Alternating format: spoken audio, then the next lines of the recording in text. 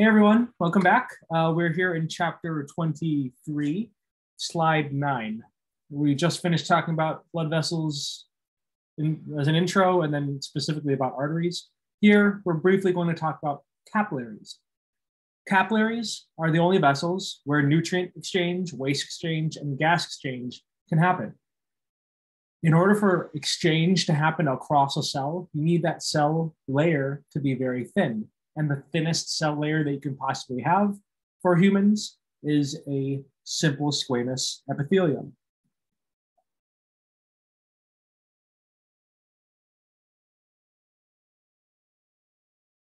Oops, E-P-I-T-H, epithelium.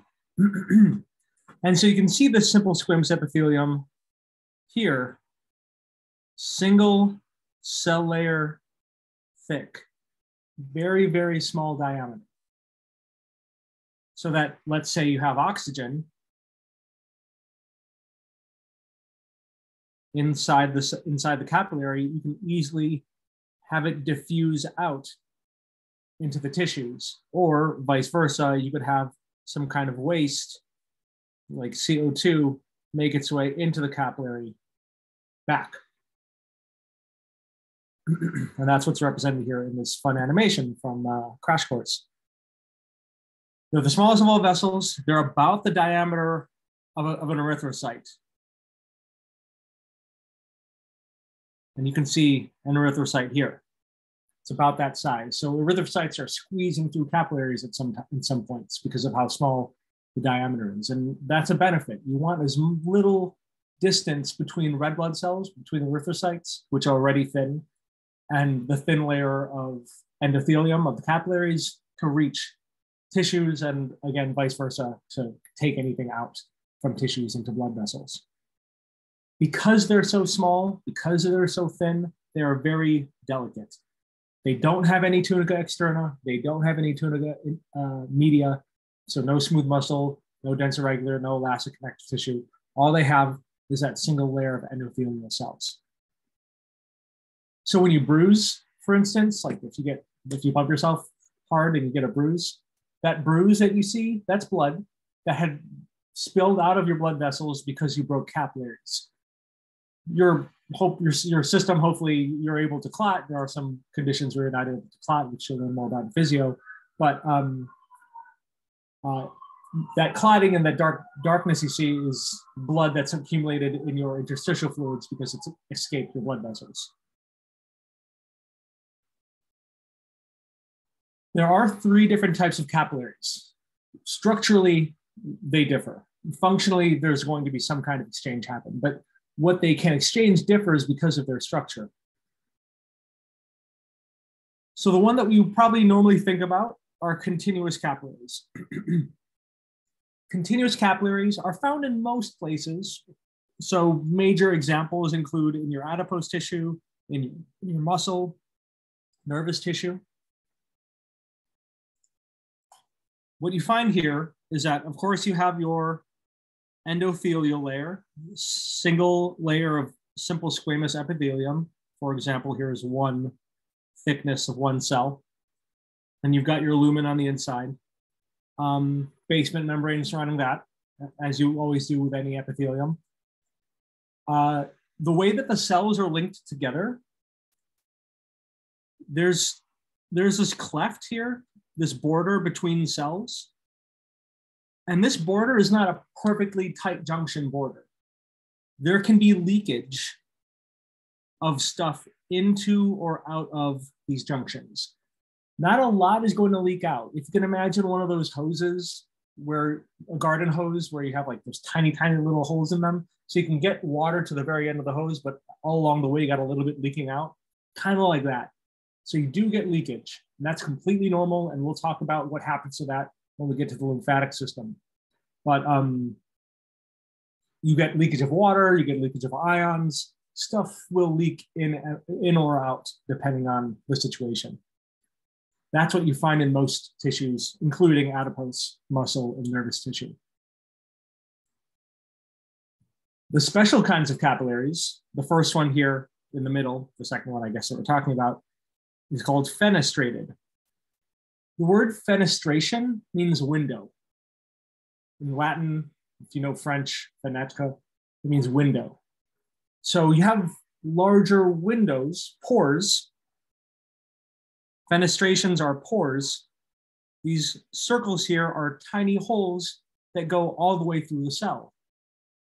So rather than just having a single cell, here's a nucleus that's just, thin and flat, you actually have a single cell that has like little gaps in it. So what I've just drawn here is one cell, but it has gaps so that things can pass in between in those little pores. They're slightly larger than leaky junctions. So not only do you have leaky junctions to let in really, really small things, but you have larger pores, larger fenestrations to let in macromolecules. Why would you need larger passageways for letting in macromolecules? Let me back up. What do I mean by macromolecules? I could mean nutrients like proteins. I could mean nutrients like proteins or just larger amounts of things. What can't fit through here are cells. So your red blood cells, erythrocytes, should not be, they cannot, they're too small, or they're too big to fit through these pores. Erythrocytes and any other cells are too big to fit through these pores. So why would you need fenestrated capillaries? You can find them in intestinal villi so that nutrients can be absorbed more effectively. You can find them surrounding or throughout your endocrine glands so that you can release hormones more effectively. And you find them in what they're called glomeruli. Glomerulus means ball. If you can't remember that right now, we'll talk about it in more depth when we get to the urinary system. But in your kidneys, in one part of your kidneys, there's blood vessels that allow for filtration. And so by having fenestrations, you can better filter things out from your blood without getting rid of your blood cells. So intestines, endocrine glands, kidney, those are three good examples of where you can find fenestrated capillaries, and you need them for different reasons. The third type are sinusoid capillaries. The word sinus, you've seen that before, means a big open space. We've talked about paranasal sinuses, we've talked about the durovenous sinus, so that's air spaces and blood vessels. Here is another type of blood vessel, but in terms of a capillary, it's large-like sinusoid. Sinusoid capillaries, you can see in this liver histology on the right side here. Here's a vein, so decently big. And then sinusoids are these tiny gaps that lead to the vein. From a blood vessel, there's going to be an artery that we'll learn about over here. These capillaries, also simple squamous, but look at how much gap there is between cells. Huge missing gaps, incomplete basement membrane. These really large gaps allow cells to pass through. Why would you want cells to pass through from into the blood vessel or out of a blood vessel? With red bone marrow, remember what happens in red bone marrow? The main thing that happens is that you produce new blood cells, new erythrocytes, new leukocytes, and platelets. Those things can easily escape from the marrow into the sinusoid capillaries and then make their way throughout your entire circulation. Shown here again at the right is the liver. Why do we need sinusoid capillaries in the liver? Liver is important for many reasons. One thing they do is they take in nutrients, or really they take in anything that you've absorbed from your fenestrated capillaries in the intestines, and they sift through it and try to detoxify lots of things. And on top of that, they also produce proteins that are released into the bloodstream. So they're just really interconnected with what happens to your blood. So by having sinusoid capillaries, you're having high exchange between the liver and the blood. Third, you have the spleen that has sinusoid capillaries. The spleen, if you recall, is an immune organ that's important for general immune activity, but also for destroying old or damaged erythrocytes. So old erythrocytes can come in to the spleen through these sinusoid capillaries, and then immune cells, macrophages, can start breaking down those old erythrocytes and recycle them. So 3 different capillaries, continuous, you find them in most places, including adipose muscle nervous tissue, fenestrated, you find in intestinal villi, endocrine glands, and kidney glomeruli to have increased exchange, but not so big that cells can go through. Sinusoid, maximal exchange, large enough that cells can go through. Capillaries are a lot like roads in a residential area. They tend to be smaller, tend to be slower. You're supposed to drive slow in residential areas. And they're very interconnected. Lots of time in a grid or just some kind of pattern that increases surface area so that you can get to the different residences that are in that area. Capillaries form capillary beds, interconnected networks of capillaries for maximum diffusion. You can see a capillary bed represented here. You can see it represented all throughout here, just crazy network of interconnected blood vessels, which means there's more than one way to get to a place. You can go this way here, or this way, or this way. You can go that way, you can go that way, you can go that way. There's so many different ways to get to the same place. You're maximizing diffusion. There are always going to be a network of capillaries between your major arterial leading to those capillaries and then the vein that exits out of there. It's called a venule. We'll talk about that soon. So capillary beds are always in between arterioles and venules.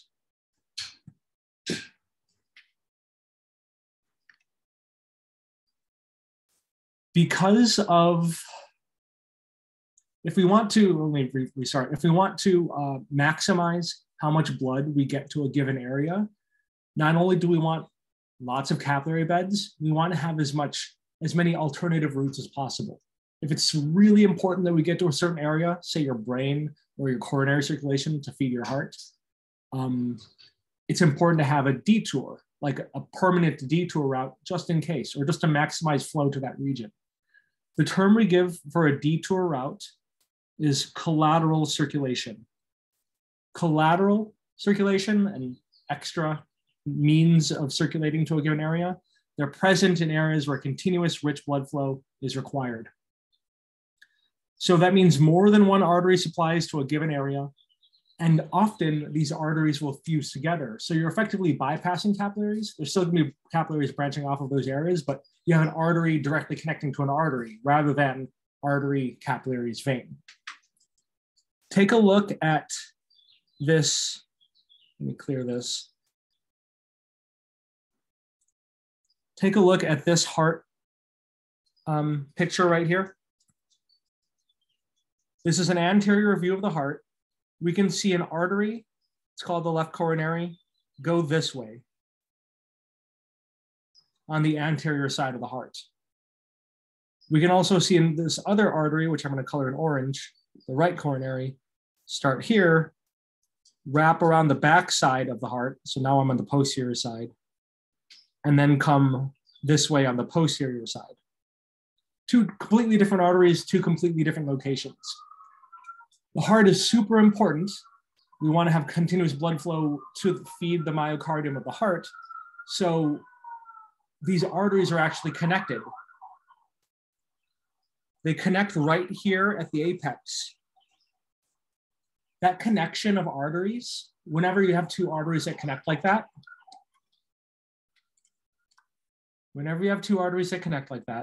that's called an anastomosis. It's a funny word. Anastomosis. Stoma means, I believe, to connect in Greek or something.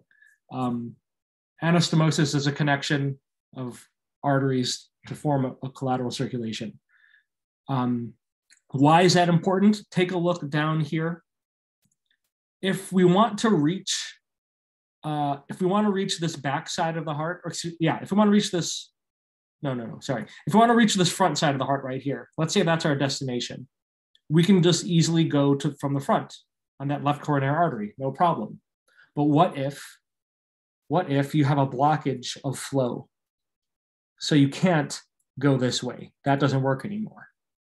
What you can do instead is wrap around the back. It's longer, but it's still, going to get to the destination. Come back to the front on the anterior side and get to our destination there.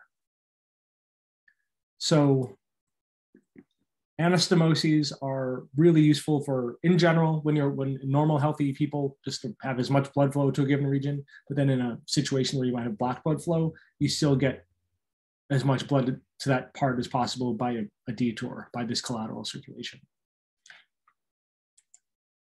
All right, that wraps up this section of this chapter 23. Next video, we'll talk about veins and cardiovascular conditions. So I will see you in the next video. Please let me know if you have any questions, need me to clarify something. I'll talk to you later.